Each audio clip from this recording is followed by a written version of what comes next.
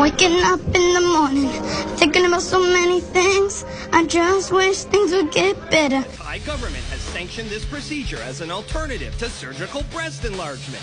So how does it work?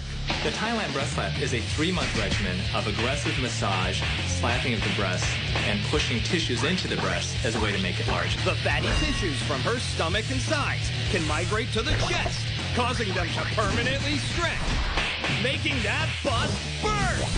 But how much? The Thailand breast slap can enlarge your breast by up to 4 inches, and that's like going from an A to a D cup. Damn!